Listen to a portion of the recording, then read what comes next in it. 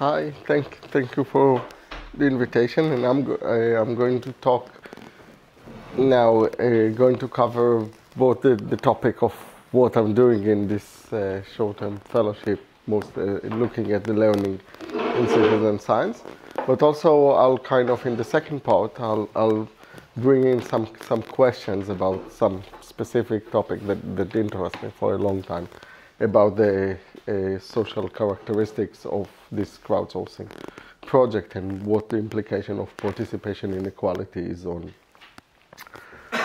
learning. So I'll start with a bit of introduction to some typologies and goals in citizen science, because that kind of give the different types of activities that exist and give a background to kind of discuss different types of learning. Then we can look at different aspects of learning from projects that are more belong to contributory, which is generally the kind of top-down, the one that scientists set and people join, and collegial project where people come and create the project. So different groups, communities, people from all walks of life are creating it. And finally, as I said, I'll get into this issue of participation inequality, and I'll explain also what it is, and you'll see. So one of the early typologies of citizen science came in 2011 from Andrea Wiggins, who was doing that as part of her PhD, was kind of looking at different systems and was trying to make sense of what she was seeing in this area. And she kind of took a lot of projects and created some analysis and tried to organize it. And she kind of came up with those goals and aspects of physical environment or digital environment. So she talks about action-oriented projects, which are projects that are participants are actually dealing with their specific concern.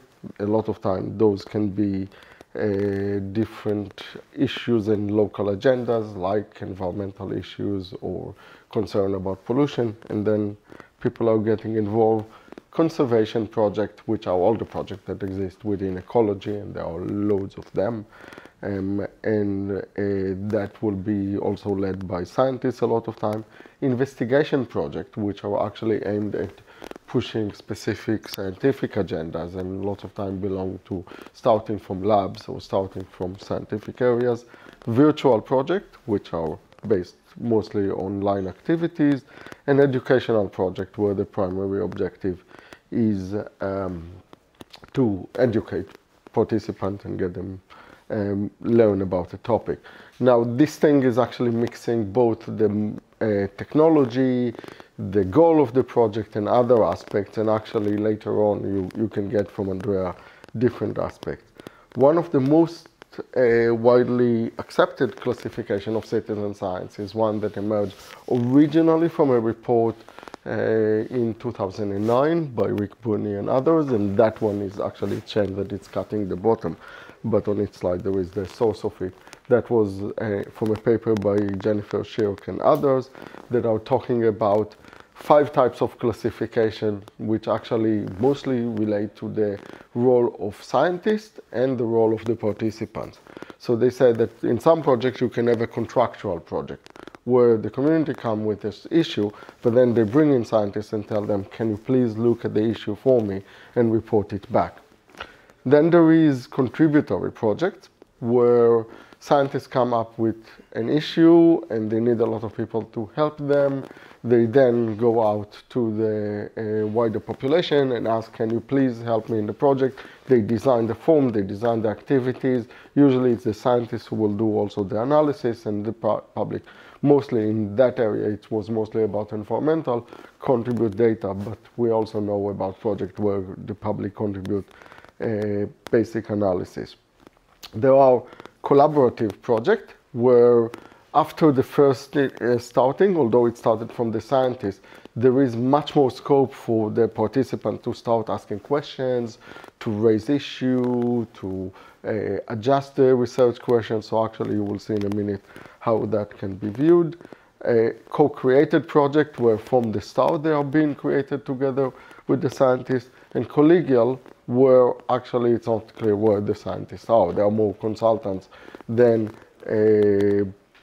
than driving the project. So the issue and the whole process is being created outside academic circles. And one way to present it is with this type of activity. Again, it's coming from originally from a paper about environmental management. But what is interesting for our discussion, I'll explain the things at the bottom. So you got there two figures. One figure of a scientist, project owner, assuming, and the general public, and you can look at the different stages of the scientific process: question, study design, data collection, analysis, understanding the result. And then, because it's environmental management, they also talk about management action, but we can look at publication of an academic paper as the same thing. You can also think about what the geographic scope of the project, which is valuable in environmental project, nature of the action, so who is taking the action in this case, what is the project as a whole, and that's what we mentioned earlier, and you've seen it in the Wiggins thing.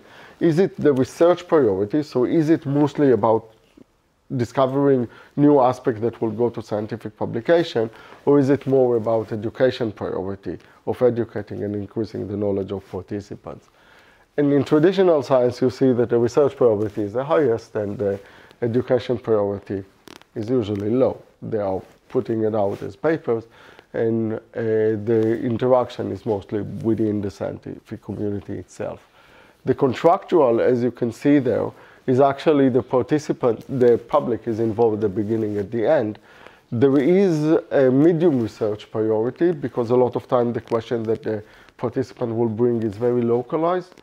And the education priorities also exist there because there is the interaction between the scientists and the public, but it's not hugely high. The contributory projects are the one with high education priority and high scientific priority. And as you can see, the errors and the interaction are getting much more messy once you move from that point and you move into, say, the collaborative, where you can see that once you get into the data collection and getting into understanding the results, actually people do contribute to the different aspects, and that might raise new questions. So that's very common in ecological project, where the people who collected information on the ground might have noticed different things that the scientists didn't thought in the original study design, and that can evolve in different ways. And the co-created require more participation, but you can see that the scientist is still quite central, whereas in the collegial, the role reverse. Yeah? So that's one way of... There isn't one where they're equal. Hmm? There isn't one... I know Nope. you could do many permutations of this, and it does make sense to do everything and to name everything, but it's interesting that there isn't a category where it's really equal partners. The co-created is the closest one, but it's still, you see that the error at the beginning is starting from the scientist. So the co-created, it's the citizens that do data collection and the scientists that do data analysis. A lot of time, yes. In many cases that will happen, and that's an area where there is lots of potential. A lot of it is because access to tools and access to resources. So if you need, for example, let's take an example of projects that are now becoming common in water. Once you get into analyzing what you collected from the sample, you need a lab, and for that, you end up with a scientist. Yeah, so that's how this thing can. I know one example where a family association of kids with a specific genetic mutation realized that the toes in their kids were fused in a very particular way, and through Facebook they collected the data and they collected that would be probably the contractual. That will be either contractual or a lot of time those rare diseases or lots of time falling into the collegial of people collecting information and then going to scientists and saying what's going on. So yes. What's the reason why for collegial and co-created the geographic scope needs to be narrowed?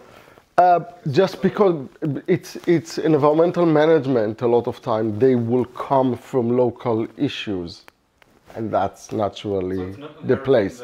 It's not inherited in the approach, and that's why I'm emphasizing that this analysis is actually, and I'm coming from geography and environment. So. I just wanted to ask about the education priority. Yeah.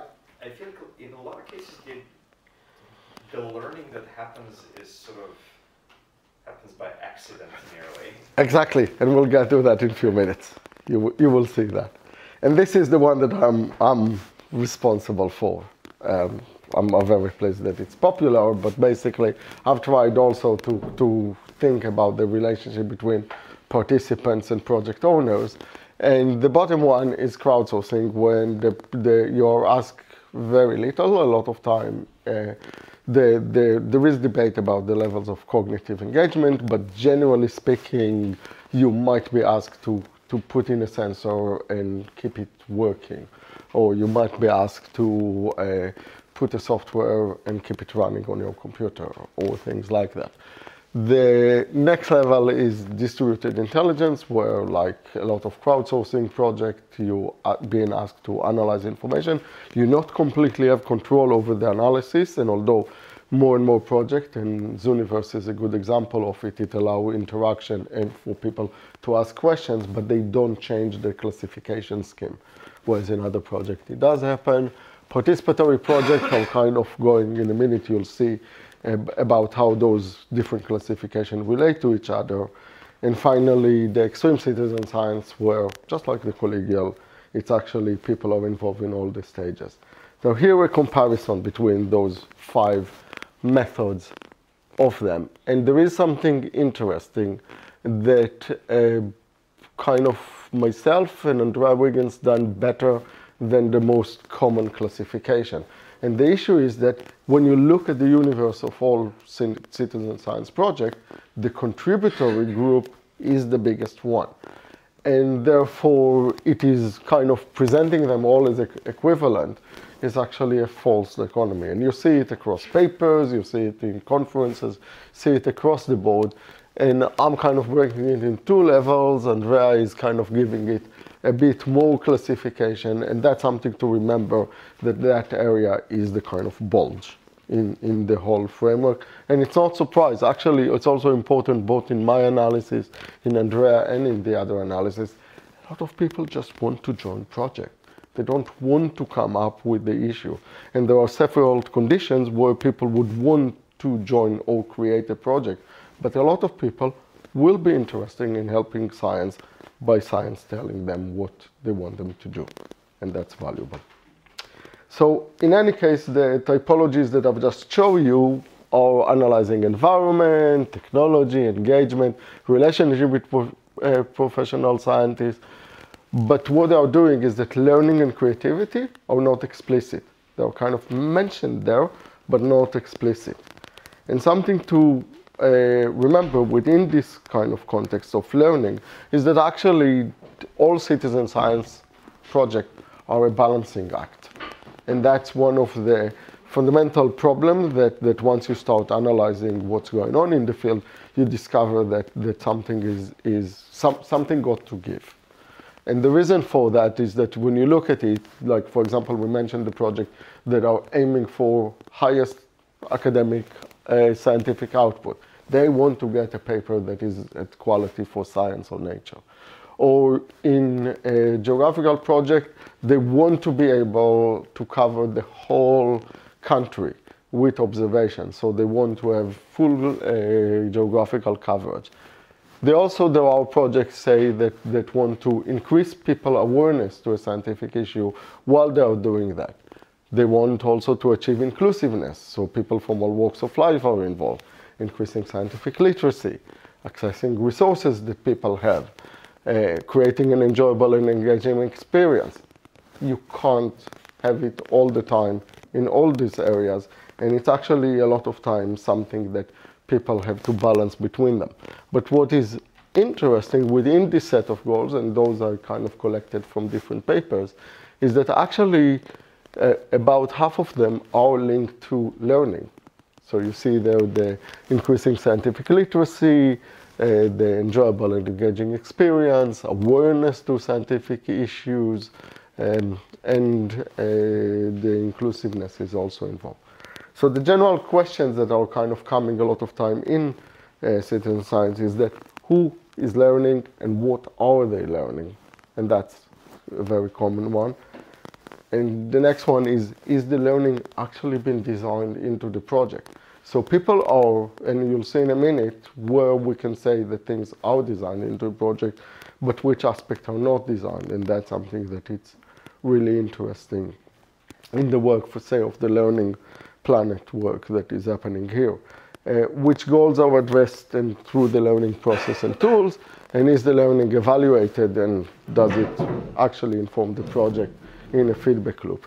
So that's a model that Laure Klotzer and people from the University of Geneva Education kind of created in a project called Citizen Cyber Lab, which ran actually with the CRE 2012 to 2014, 16, something like that. And that's really interesting in their analysis. They analyzed, the nice thing about the project is that we had the range of activities. So we had the contributory project, we had volunteer computing, we had the games, so Hero Colli, that you see below, it actually came out of this project. So we had games, we had people participating in Extreme Citizen Science project, which we contributed, and we could look across the board about what people learned. And that was really interesting. There was task mechanics that people are actually learning, and that's something that you don't even take into account in the training of how you actually operate a specific instrument or a specific software environment. And I'll show you later that some of them are quite complex. There is pattern recognition, which is the common one that people notice in things. There is on-topic learning, which is the things that you learn about the science that is done on the project that you participate in. So in volunteer computing, we looked at IBM World Community Grid, where they provide you seminars, or even just by looking at the screensaver that run in the background, people are starting to have questions about it. There is understanding of the scientific process, so that's our scientific literacy. Off-topic knowledge and skill, which are interesting, I'll show you them in the next thing, and personal development. In later stages, they actually provided a wider taxonomy of issues, and here what we can see about the generic knowledge and skill. So for example, they discovered that some people, it's not surprising, but some people learn how to operate socially with other volunteers and become coordinators. And in different projects, we have people who are emerging from volunteering into coordinators and into involving other people in their activity and actually becoming quite pivotal in the way that the project operates.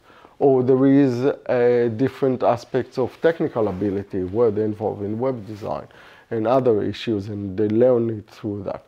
But then there is also the personal gain and personal development of learning through the process of involving and working on a project and feeling confident, for example, that you can do things in science and so on.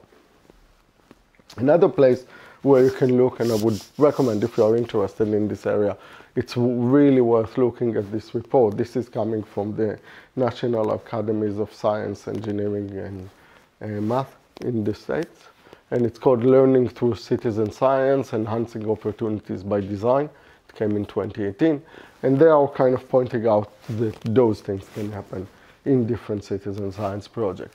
Increasing interest in science, using scientific tools and practices, learning project disciplinary content, so you can see the equivalent to the previous analysis, developing understanding of explanatory scientific concepts, scientific reasoning, and developing identity in science. And that is an issue that if you haven't came across the concept of science capital before, it's a concept that is now emerging as a valuable one. So the same way that there is discussion, and it started in the 80s, about social capital, so the fact that some people have more connection in society and are capable to utilize it in a different way.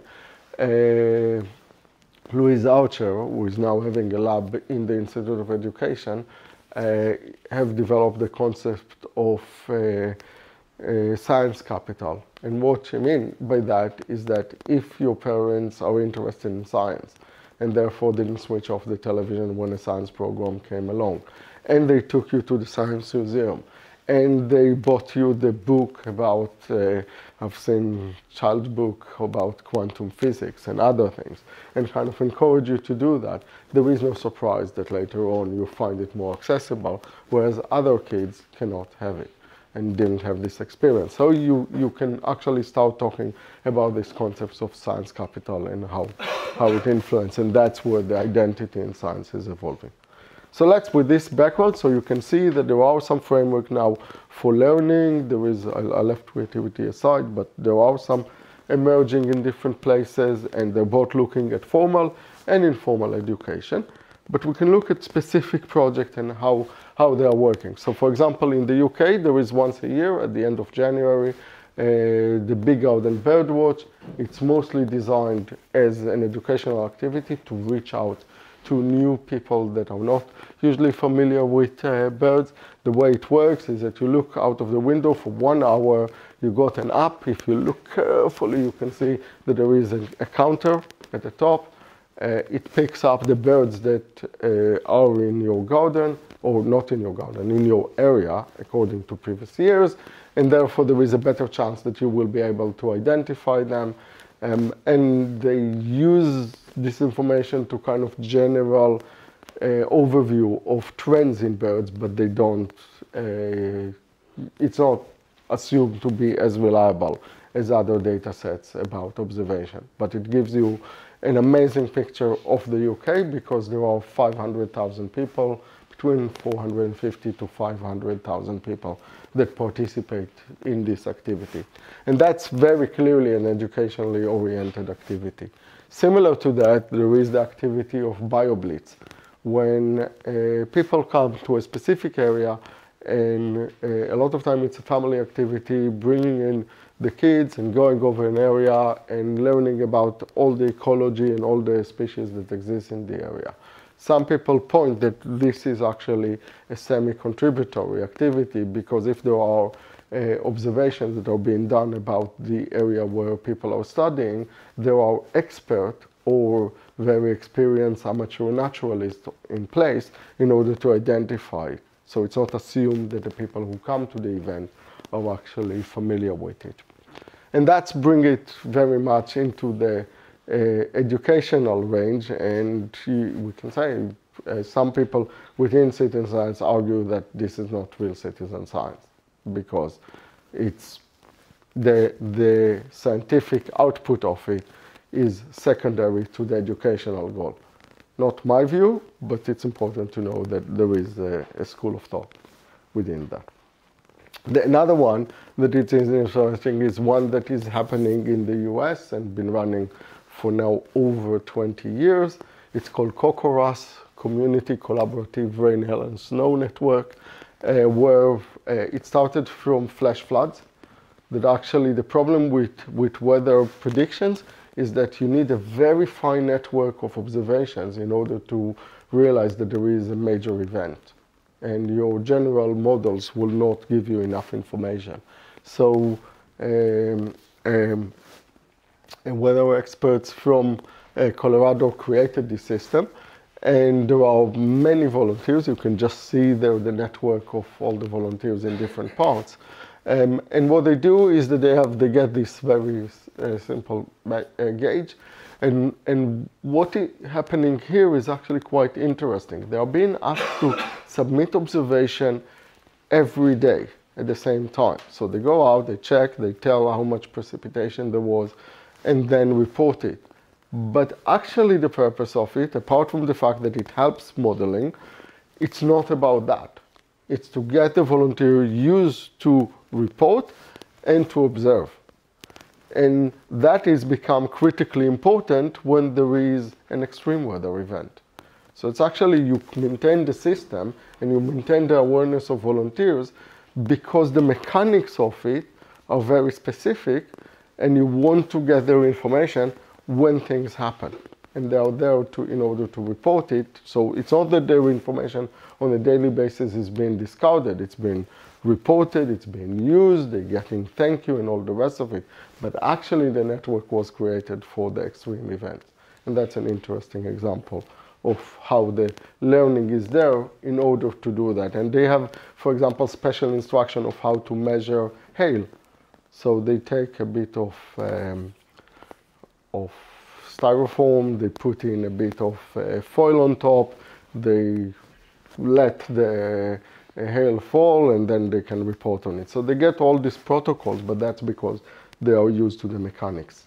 Another example is this one. Even on, volunteer computing, again, another place where some people are arguing, hey, people are not doing much. Where is the cognitive effort in downloading software and letting it run on your computer?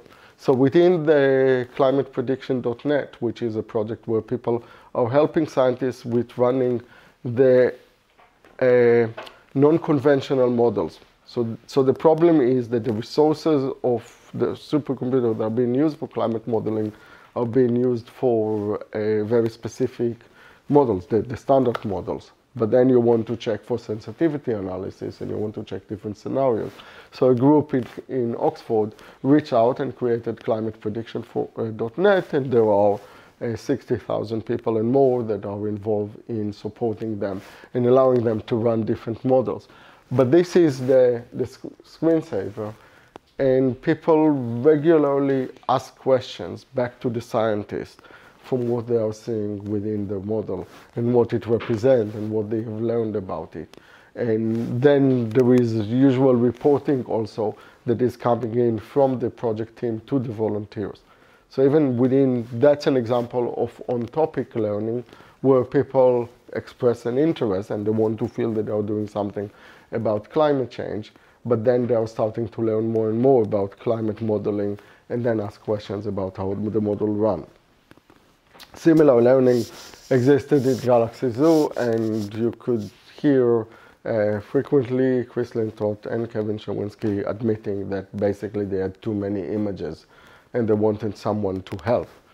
And they just hope that there will be enough people who will help them. They didn't start it from a point of engaging people and getting them in to learn more about astronomy. They just discovered that there are lots of people interested in that. But what they discovered when they set up the project and had all this massive amount of images and share it, is that they had people like Hani van Erkel from the Netherlands, who basically started to look at different images until he came across the image that you see there. And she started asking, what's that? And people say, oh yeah, it's not standard galaxy, just, it's not important. And she continued to insist on this issue, and actually she discovered a new type of galaxy. And it's called now Honey Voorwerp, or Honey Thing, I think, if I'm understanding it correctly. Okay? And that's a case of someone moving from just an interest. There is another bit, if you want to read the kind of another bit of the story, is that Hani got involved in that thing because she liked Queen. So what happened is that she liked the band Queen, and she was following Brian May, or more accurately, Dr. Brian May, who, when he finished his playing in Queen, he went back to Imperial College to finish his PhD in astrophysics. And then on his blog, when Galaxy Zoo came along, he published it. And that's how he got involved into that. And then finally also discovered a new type of galaxy. So what you can see here is a trajectory of someone learning things in a system that originally was not set into that, and that's the interaction between the scientist and the participant. So if we look at kind of generalize this thing, is that in those cases you have data collection processes and protocol, we have detail about the issues, so learning about what birds like. For example, there is another things about the Big Garden Birdwatch. It's actually set for the last week in January, because this is the period where birds have the least food. And because parents don't want to disappoint their kids, it is usually recommended to put food outside for the birds, which this way the Royal Society for the Protection of Birds get people to feed birds in the winter. but they don't do it in a sneaky way. They actually say that it's part of the process, and you learn about those things. Organizational skills, familiarity with systems and procedure, and new patterns and discoveries. So let's look now at the other end of the spectrum, the kind of area where you have things like DIY sensing, where people are building up their own sensors, or the kind of DIY science, civic science, the area that the public laboratory of open technology and science operates, where you have makers who create new scientific instruments. A lot of time this is within the context of environmental justice issues, where communities are concerned about pollution. Even next to them, there is an issue that caused them to actually start the scientific process. And then they get engaged, and they are creating things like, for example, a balloon mapping kit that allow communities to attach a camera to a balloon and take picture of different pollutions, they picture spills and other things. So within those projects, you can see cases of people developing new social learning. I'll show you a bit more of it from our work. Problem-solving skills, issue-specific, because people are really interested in the specific action, but also you get especially here, more than the other project, organizational skills and communication and political action, but it's not always perfect. So one aspect that Cindy Regalado, who've done a PhD with me, and she was involved in both Citizen Cyber Lab and in doing it together science project that work with the CRE. She was pointing that when you look at the individual learning within a DIY community, you can see both positive and negative things, which are really important. So she was pointing, for example, that in engagement, there is all kind of internal and external interaction and issues that people need to do, but there is also cases where people feel marginalized within a group and therefore start to spill out, or there is a self-criticism where people feel, if we remember those science capital concept and the fact that people feel sometimes that science is not for them. She's done a lot of work about engaging people in the playful aspect, or the failure, the fail and learn, and the need to persist, and all the rest of it are things that can be learning, but sometimes for some people it can lead to disconnection. So I'm now going into our project to show one or two examples of that. So this is what we do. This is what we define as extreme citizen science. So extreme citizen science for us in the group is something that is situated, so it's in a place a lot of time. It's got a connection of place. It's a bottom-up practice, so we are trying to ensure that the community that we work, we are not coming and telling them what to research, but they will come up with it. We're taking into account local needs, practices, and culture, which is especially important when we're working with indigenous groups, and work with a broad network of people. And that's also coming because we don't assume that the communities can do things by themselves. So especially with marginalized groups politically, and power relationship will tell you that telling them, here's the information, you can go and fight the political system, is just unrealistic. So you'll need to kind of put together the networks and the people that will work with them. And then we're trying to build new devices and knowledge creation processes that can transform the world, which is where we're coming into action research. So this is our definition. I'll show you some few examples, and it's not always from remote places, but it does influence the way we are thinking about learning an aspect. So we worked in one social housing place in London where they were concerned with a scrapyard. So a place where in the center, you can actually see it about here, where they broke cars and crushed metal, and there was a lot of smell and noise. We first done a study with them about the noise, and the community demonstrated that there is an issue with the noise, that then the environmental authorities took into account and changed the license of this scrapyard. But then they continue and say, there is something with the air. We can smell things, but we're really concerned about the air. We were lucky, and at the time, the Imperial College ran a large project that called Open Air Laboratory. And part of it, they had a lot of these things, which are called diffusion tubes, that were about to expire. So diffusion tube is a technique from the 1970s. If you see the top, the gray top, it's actually including it a mesh with a chemical that is reagent to NO2. So, and what you do is you put it out, you leave it for about 2 weeks or a month, depending on the period, and you get the average amount of NO2 in the air. And this is such an accepted technique that it's now been accepted by authorities, and it's actually the standard in which things are being measured.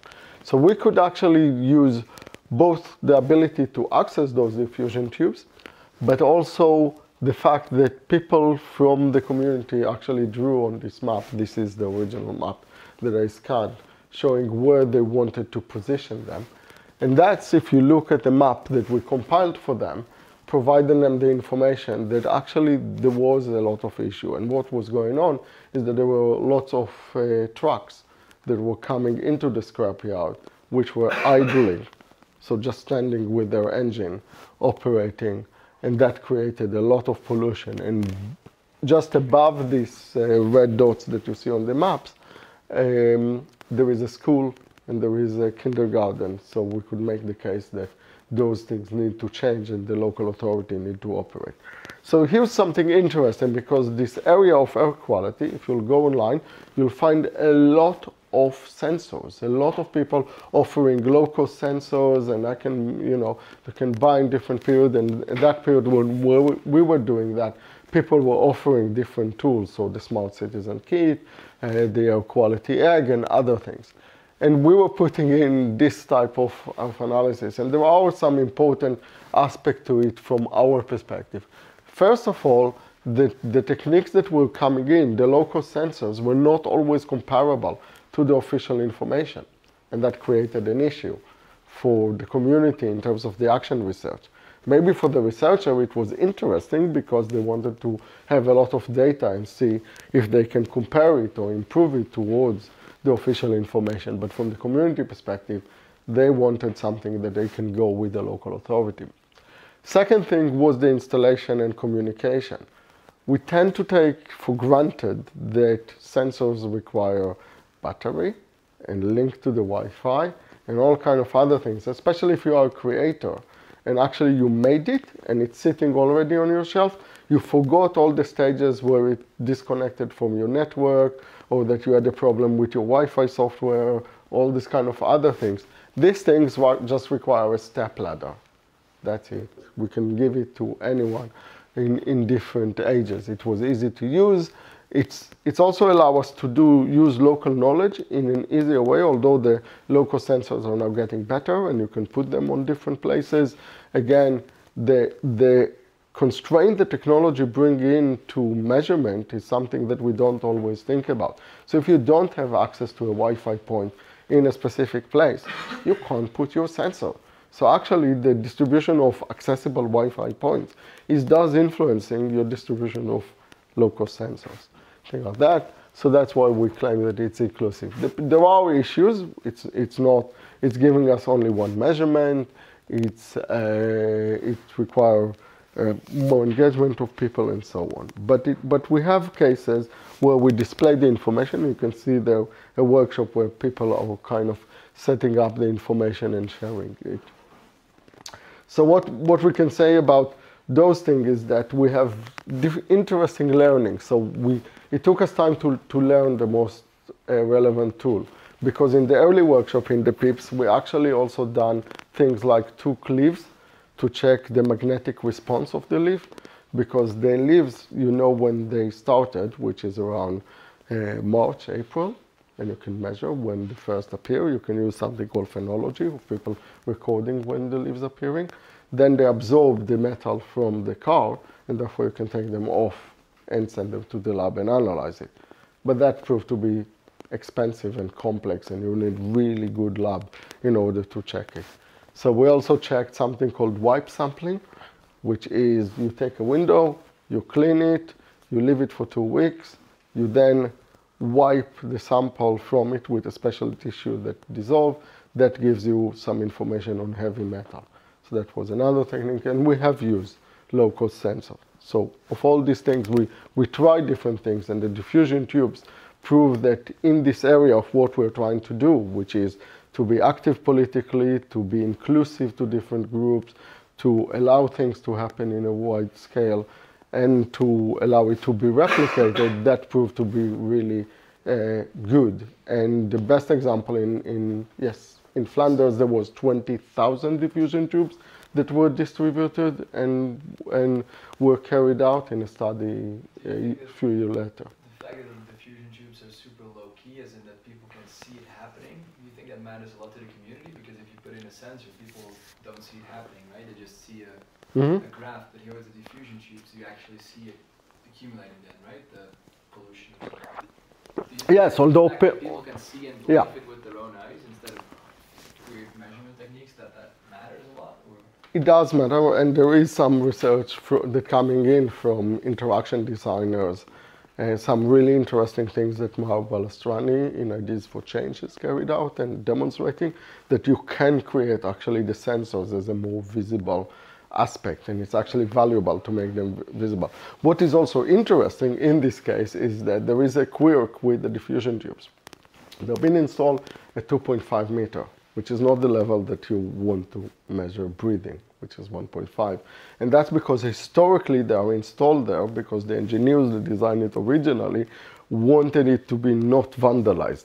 So if you'll go around and look around you, I'm kind of, I think, probably look like very nerdish as I go around the world and take picture of monitoring stations. I'll actually spot them in different cities. And one of my thing about it is that monitoring stations and things like municipal monitoring is a lot of time designed with engineering thinking and not always with it's not the best science. It's actually science mixed with engineering and constraint in different places. Yeah. When you say they're low cost, what's the cost per tube? Per tube, they're now 6 to 8 euros. Okay, per tube. That's per tube, including the analysis. So you actually send them, and that's where it's become science with the politics of environmental management, because you use the same lab that the authorities are using. So that kind of helps you because you say, I'm using the same place as you're using. If my data is bad, your data is bad, and it's actually closing the issue about data quality, which is a lot of time coming. So did you go into the community and say, what are the issues, how can we help, or did they come forward and say, we have this issue, we're looking for scientists to collaborate with us? With that community, it actually was exactly what you've said. When we came and said, what's the issue? And they said it's the scrapyard. And they said 2 things, noise and air quality. So we said, okay, let's deal with the noise. Which one is more important? Say noise. We went for the noise and then went to do. Now, here's the second case that I'm going to show you is actually, again, interesting case about how technologies are being changed. So this one is coming from a project called Every Aware that was, we actually had a project together with the University of Rome, people in physics, and they gave us this app called White Noise that are saying we can use it to measure level of noise, because they knew that with the PIPS estate originally, we actually went and bought noise meters. And in this case, the noise meters were about 60 euros or something like that. So we could buy only 10 of them.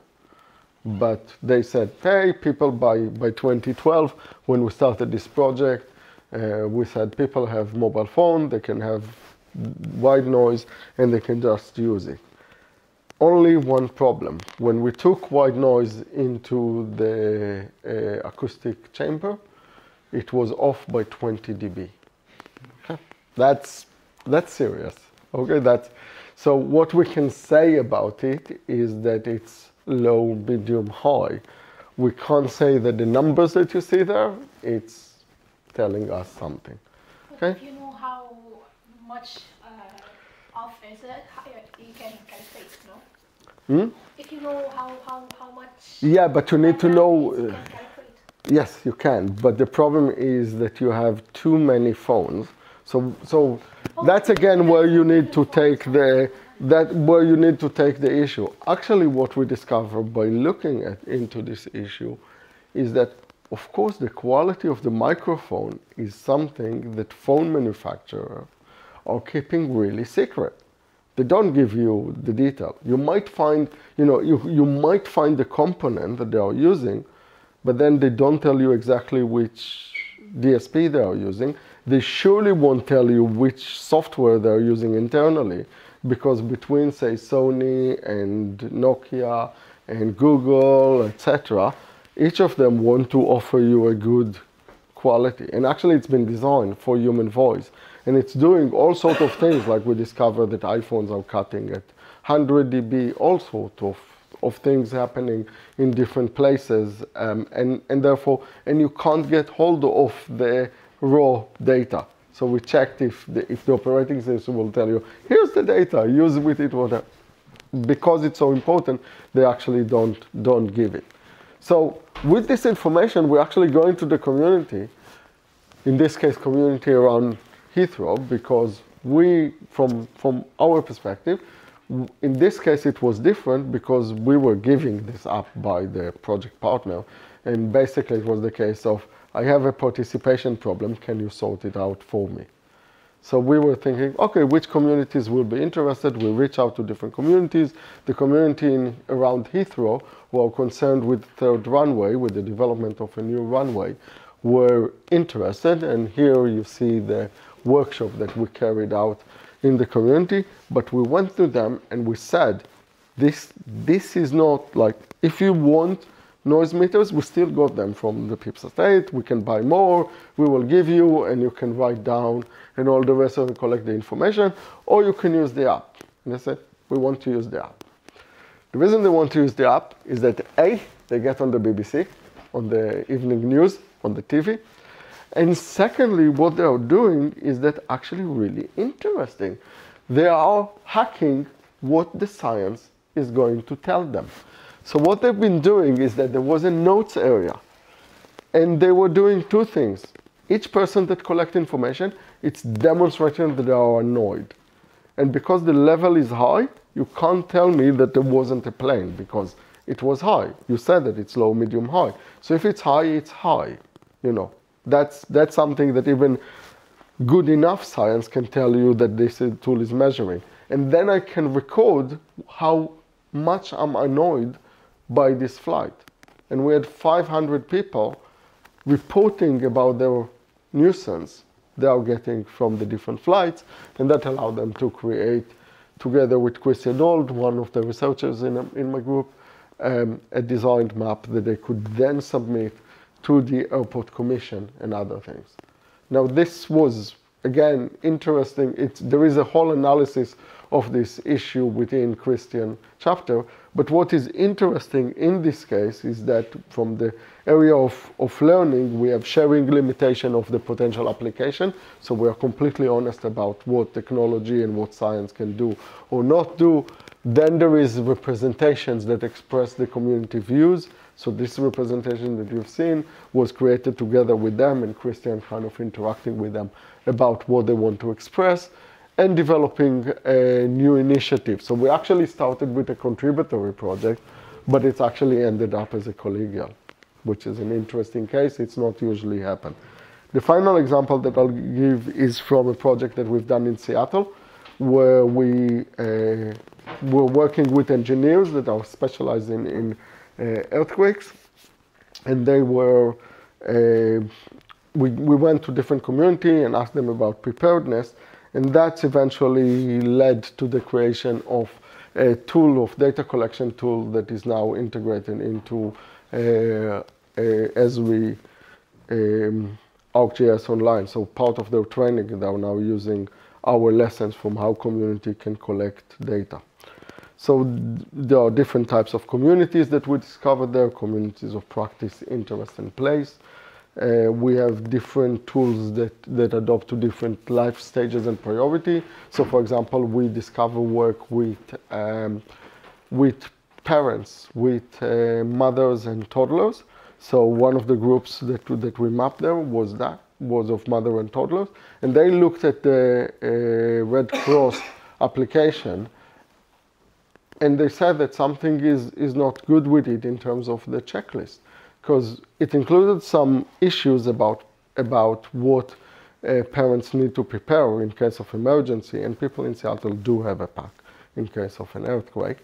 And what they've said is that when you have a very young baby, you actually need to make sure that you updated the nappies every 2 months, because otherwise you'll have the wrong size and you'll find yourself in a situation where you need it and it's not available. And other things like that, or the food, or other things. So they ask us to develop for them an app that is actually having an expiry date and help them to update information more frequently. So you can kind of discover those aspects of general training and resources. So the final thing that I'll do in the last 5 minutes, and it's a really short one, but it's kind of throwing more questions at issues, is, okay, we've seen this education, we've seen this environment, now let's look at the weird things about citizen science and the problem area of citizen science. So here's a general classification of Europe in terms of levels of education, and you can see that about 27% of the population in Europe got tertiary education, what you would call higher education. And it's different in different countries. It's from 15% to almost 40% of the population, but a lot in Western Europe, it will be approaching 40%. And generally, we see a growing number of people with higher education, and about 1% of these 200 million students around the world are actually PhD students. Still 2.5 million PhD students around the world right now, but still 1% of the total population. Now let's look at different projects. And I've looked at OpenStreetMap in 2010 with Nama Budatuki, and we kind of asked people about the demographics of them. And you can see that actually most people, as in 95%, are actually coming from this cluster of 27% of the population. Not just that, 8% have PhD in the people that are involved. And that's a project where people are creating their own map of the world. The mechanics are complex, the process is complex, you need to be really committed to get involved with it in the first place. But generally speaking, it's really striking that it's high level of people with higher education. Not only that, Galaxy Zoo, the project that is a lot of time presented as something with low barrier to entry. Again, when it was looked at in 2013, you can see that here they actually, while the third that are below that, high school or unknown, is actually there is still overrepresentation of people with higher education and overrepresentation of people with PhDs. The worst example of that is probably this one, Transcribe Bentham, which is a project about transcribing the writing of Jeremy Bentham, a philosopher from the 19th century, horrible writing. And he wrote a lot, something like 100 pages a day. And there is a project at UCL, because he was one of the founders of UCL, to record him. And the environment, as you can see, if it reminds you of Wikipedia, anyone here tried to edit Wikipedia? It's painful, okay? That's a transcription environment that is quite as painful as Wikipedia. So the mechanics of it, the things that we see earlier, the mechanics of it, you learn a lot about on topic. You learn about all kind of weird things about Jeremy Bentham, but you need to be interested in Jeremy Bentham in the first place. And I don't know how many of you even know about it, although utilitarianism is quite influential all your life. But that's, we live that. So if you look at that, 25% have PhD. Now, those kind of demographic bring us the first question about learning and education. Who are we teaching? Are we teaching the people that learn more about the topic, which is great? And one way that I'm claiming is that this thing, citizen science, is extracting value from societal investment in higher education. But what are they learning? The second point that it's worth pointing is participation inequality. So almost all these large-scale projects have a phenomena called participation inequality, or the 99-1 rule. So if you look, it was discovered in 1992 when people analyzed a mailing list, but actually you know it as the Pareto principle, as the 80-20 rule, as you know, it existed quite a lot before that. And what you discover is that when you look at any large-scale project, the general rule of thumb is that there are 1% heavy contributor, 9% occasional contributors, and 90 that are just lurkers. They don't respond to. Check the mailing list of the CRE, check the mailing list of research, start to analyze how many people are responding. You will discover something like this pattern, even in small group or in large group. Now in blog it's getting worse, and Wikipedia really getting very badly skewed, and it's very common that the bigger the system, the percentage of people that are involved is very small. And I find this phenomena very interesting, because the question is that, is it structural or is it actually something that can be controlled? So here's the example from OpenStreetMap, the project that I mentioned to you. There were, at the time in 2014, there were something like 2 million registered users. By the time you'll finish the first 50,000 or even the 25,000, you collected most of the data. All the rest of them contributed very little in terms of their data. And what you see here is the amount of nodes that they were contributing. Or another one is iSpot, which is a project where people take pictures of nature and report on them. And again, you look at that, that's the number of observers, and that's the number of people who done IDs. Again, although they had 200,000 participants, by the time you go into the first 100 or 200, you basically done most of the work. The skewness is appearing, and that appearing also in identification. And what was interesting is that in one PhD student of mine, Valentin Seymour, also found it in project of volunteering, of environmental volunteering. So she looked at all the detail of volunteers that just come in and look at different environment and then improve it.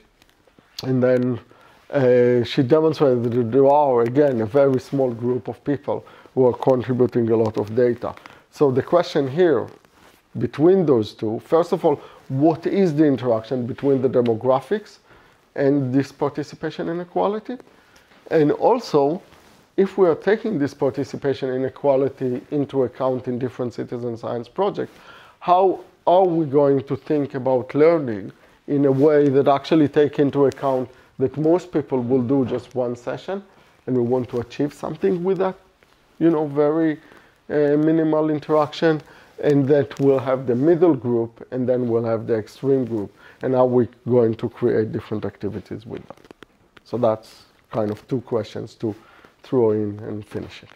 Thank you.